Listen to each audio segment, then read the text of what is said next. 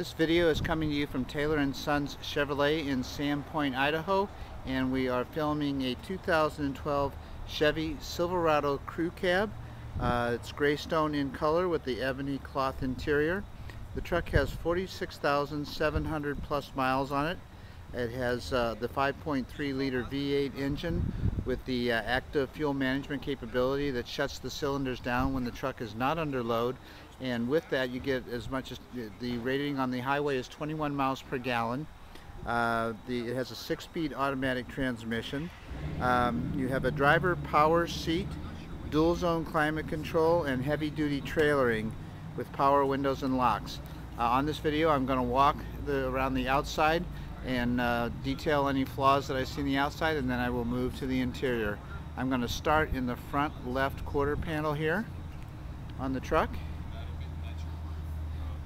And the truck seems to be fairly straight. I don't see any major scratches or dings in the front quarter panel here. This is the tread that is on the right tire, on the left front tire, I'm sorry, and it looks like there's plenty of tread wear left on the tires. The wheels have a little bit of corrosion, or it looks like they might have scraped a corner, you know, a curb or something right there.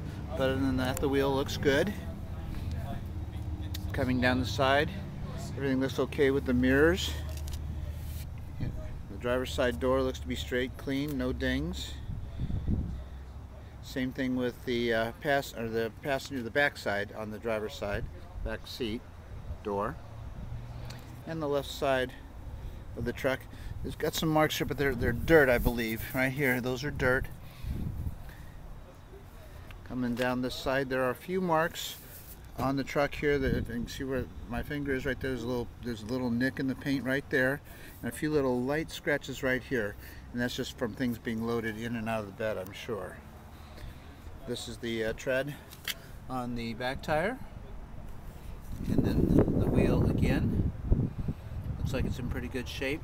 The actual weight here on the wheel, which is not part of the wheel, has a little bit of rust, but that's neither here nor there. Coming back around down the side, looks like there's a tiny little scratch right here, and another little mark right above my finger right there. Moving around the back side, everything looks straight. Don't see any dings or scratches in the back. There's a little bit of wear right here. I don't know if you can see it in the video or not. This probably, with any kind of Armor All or something, that would probably go away. The top rail here has a little bit of wear, but that, quite frankly, that's where we see wear on most of the trucks. Now, this truck was used, in fact, as a truck, so the bed is scratched. And what a lot of people do in this situation is just to get a spray-in bed liner, because they have to scratch the truck up anyway in order to get the bed liner to stick. So that might be a good solution for the fact that this truck was actually used as a truck. Alright, coming back around the rear here, looks like we got some scratches right below the tail light here. I don't know if you can see it in the video. Just light scratches right there. A lot of the scratches that are on this truck are very light and can probably be buffed out with a rubbing compound. Looks like on the back bumper we have the little bit of the plastic pulling away from the bumper here on the back side. Coming down the right side of the truck, now I don't know if you can see this in the video or not, but there are some very light, almost like a bush went along the trucking. So there, like I said, most of those can be probably buffed out with a rubbing compound, but they are there, and I wanted to show them to you. The right side rear door looks good. There's a little bit of the heavier scratch right here, and then if I can get the angle just right, I think you might be able to see some of the just light scratches through it that look like I said, they might have gone through the brush or the woods. Coming down the right side, same thing up in here, just very light scratches in the paint. And the rest of it looks pretty good. This is the right front tire, and the wheel looks great. Now, actually, there's a little bit of corrosion here on the wheel. And then moving around to the front end, What's missing on this is there aren't a whole lot of rock chips. There's a few of them across the front, but not as many as we typically see here in North Idaho. And the hood and the top of the vehicle look great. Okay, now I'm going to move to the inside. And this is an LT trim level with cloth interior. You have power windows, power door locks, power mirrors, and all of the, that looks good here. The inside of the door panel is nice and clean and straight. Coming in the truck itself, there is some staining to the cloth on the driver's seat here that were not able to get out of detail. I hope you can see that in the video. And there's a little bit of staining here on the seat. This is the center console. You have center storage here in the console. And of course this lifts up so that you'll have the third passenger seat in the front, complete with seat belts. And then there's also under seat storage as well, which is lockable with the ignition key. Moving into the vehicle, you can see that you have your cruise control controls on the steering wheel. And then moving over here to the other side of the steering wheel, you have the Bluetooth controls, and then controls for the radio for moving the source, changing the source, moving channels up and down, and then volume controls are back here.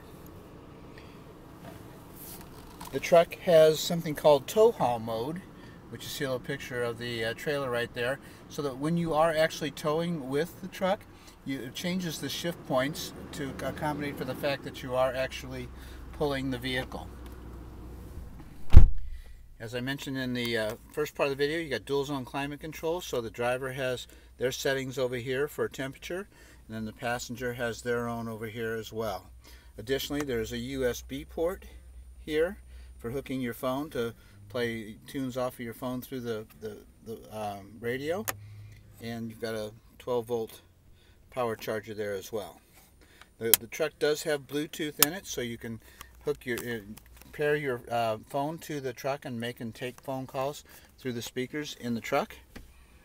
Coming to this side, you got the got a lower glove compartment with the user manual, and then there's an upper glove compartment as well here. And quite frankly, the dash is in very nice condition. Everything looks good across the front. You do have an auxiliary input as well for an iPod or to play your music. The actual ceiling in here, or the roof, the inside panels look nice and clean. A little bit of dirt right here, but I think something that would certainly come out. Moving to the back seat. Oh, by the way, there are WeatherTech floor mats in all through the truck. At least the front two seats have WeatherTech floor mats, driver and passenger seat. And the carpeting under the mats, the WeatherTech floor mats, look good. Coming to the back. Of course, this doesn't get as much use as the front seat, and the back seat actually looks pretty good. A little bit of dirt here in the center, and actually I think that is dirt that can be vacuumed. I'm going to lift. These actually fold so that you have a very flat storage surface behind the front seats. The other side folds as well. And quite frankly, the back seat looks very good. You have fold down armrest with cup holders there. And the condition of all the door panels in the truck look very good. If you have any questions, please give Lauren a call at Taylor & Son Chevrolet, and you can reach us at 208-263-2138. Thanks so much for your interest in the truck.